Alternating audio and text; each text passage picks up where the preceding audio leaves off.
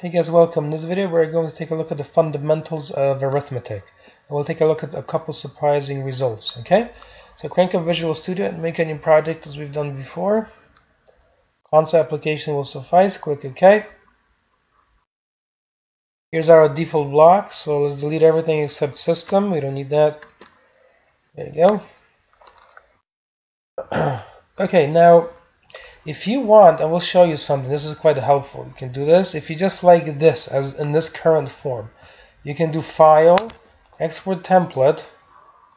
Okay, click Yes here, and you see Project Template, Console Application 506. Click Next. All right, so this will be our simple console application like this. Okay, used for learning purposes. The other stuff you can leave, and notice this is going to generate a zip up file, so click Finish.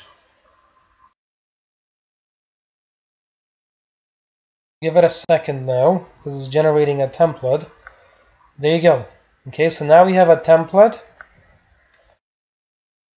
simple console application, and the question is, how do you make use of this template? So click this off, close this solution, go to File, New, Project, and now from this list of projects, okay, if you scroll through it, on the bottom, see there's a little dude with a picture behind him of some sort, like a rectangle. Click OK, and this will load. You just have to expand the Solution Explorer, open program.cs. You see that? And it loads it for you, so that template has been saved. There you go. Okay, this is a way of doing it. So you've learned something new about templates. I like that feature. And notice that it adds this namespace here, simple console application 1. Okay, that's fine for our purposes, but these names are consistent. You see here it's going to say that, then it says simple console application 1. There you go. You can change that if you like. So let's take a look at some basic arithmetic. I will paste some code that I made. Now I'm going to say integer x. You're going to set the value to 5. On one line now you're going to declare and initialize these variables. You can definitely do that. 7, and then sum equals x plus y, and close that with a semicolon. So this is how you define a variable like the sum that is a result of the combination of some sort of previous variables. Okay, in this case it's the sum of those two. Okay, so now what we're going to say is console.writeLine, and then you'll say the following. Okay, you're going to say x plus, and then here increased by space, and then plus y, like that, then plus is, and then you're going to do another plus, and then sum, and close this with a semicolon. There you go. So here, make sure that you have enough pluses present everywhere, like that. Let me take this code down below and highlight that out. Okay? It looks like this, okay? X plus increased by y, like this, okay? Let's space this out, is, and then you will say plus sum, okay? There you go. So remember, in this context, plus does not mean add the way it does normally. It means put together strings for output to the console window. Okay, now remember, a string in the general sense is basically a series of characters, right? A sequence of characters. Alright, so let's display this. I'm going to go with debug and step into. Notice I'm not putting console.read or console.readLine. Notice that first x, y, and sum, each of those is 0. We step into this, initialize x, initialize the y, declare and initialize the sum. There you go. And hit that. And notice that because we're using the debugger, we don't even need the read line or read. You see that? Okay, I've shown you before how to do that, just so you're aware of its existence, but because we are controlling the execution of the program sequentially, we can decide, for example, to stop here, and then we see the cursor flickering on the screen. So 5 increased by 7 is 12, that certainly is correct. Okay? There you go. So now you can hit the brown button to unload. Now this is obviously not the only arithmetic operation. Let's take a look at the 3 other basic ones. So console, that right line, like this. And again, I choose to do everything, you know, live as you see it, and then decreased by from scratch also. I think it's much better, especially if you're learning for the first time, to see the code as it's typed. And now I want you to try this. You're going to write x minus y close with a semicolon. Okay? So notice in this case, when you try to form the difference of x and y, in other words, x decreased by y is, and then you write x minus y, it's generating an error. You see that? It says over here, that operator, subtraction, cannot be applied to parents of type string and integer. And now what you will do is do this. Okay? Alright, that's that. At the next stage, what you're going to do is form the multiplication. Okay? And here, keep in mind that when you enclose an operation between two quantities within parentheses, what is inside is evaluated or performed first, and then that result will be appended to the rest of the string, so it can be produced as output on the window. Alright, so from the inside to the outside. That's a general rule in programming, in mathematics, in most places. Okay, so in our case, it means the following. We're going to say console, that right line, and now let's repeat this, x, and then plus, and a space, and now you will say multiplied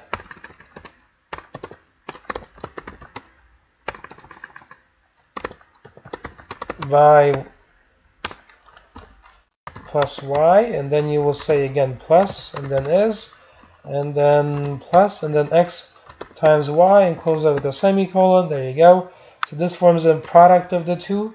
Product is another way of saying multiplication, and the symbol for that is a little star. Okay, that's how you multiply two quantities. There you go. And here, if you did want to, you know, stress the multiplication, you could enclose it within parentheses. Okay, but in our case, we don't have to. And it's kind of interesting that the system knows how to interpret the multiplication symbol, but when you throw in that symbol there, right, you got to put that within parentheses. If you don't do that, you see, in a simple example, as you can see, it's generating an error. You see this? Okay, so do it this way to control the way it's evaluated. All right. And the last operation is division. So console, that right line, and you can say here x divided, put a space in here, divided by, and then plus y, and then plus is, and then plus, like that, and now you will say x divided by y, close with a semicolon. There you go. Okay. Alright, so that is that. Let's give this a go, and remember, because we're doing it with the debugger, we're not going to even worry about read line for now. Give it a build, make sure it takes. And this is build succeeded. Okay? But of course here, if you go to step into, there you go. Notice at first each of x, y, and the sum is 0. There you go. Right, so declare initialize, declare initialize. If you hover your mouse now over like this addition symbol, you see it says x is 5, y is 7, and the sum is 12. Okay, same thing over here, sum is 12. Hover your mouse over the subtraction, it's -2, multiplication 35. Notice x divided by y is 0, which doesn't make sense because this should be some kind of decimal.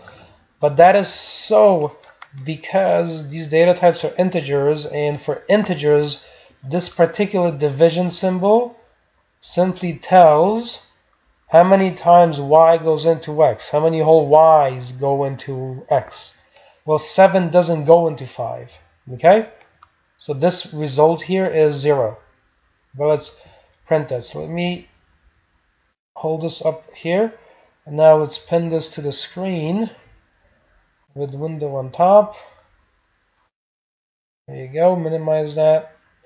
Alright, execute. So 5 increased by 7 is 12, 5 decreased by 7 is -2, 5 multiplied by 7 is 35, and 5 divided by 7 is 0.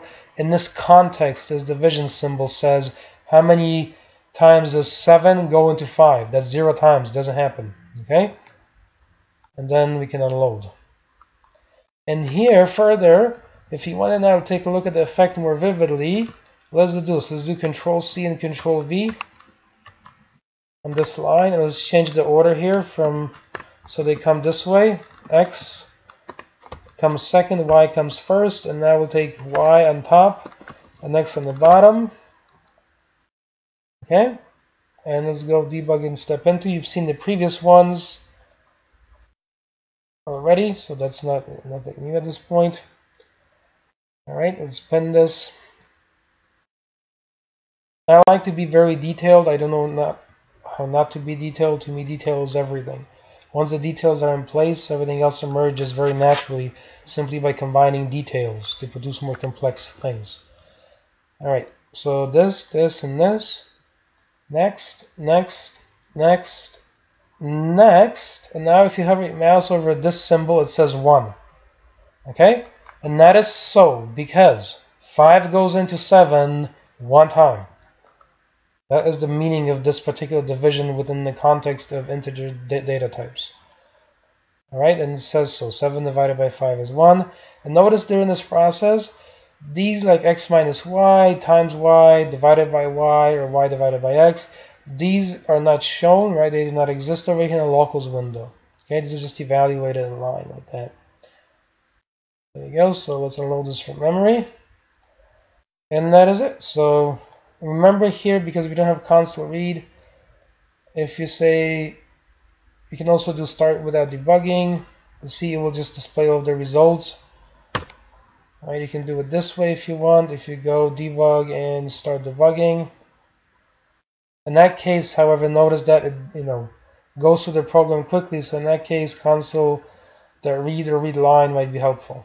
Okay, so I will include that, to be honest, like that. Okay, remember this is the one that reads a single character.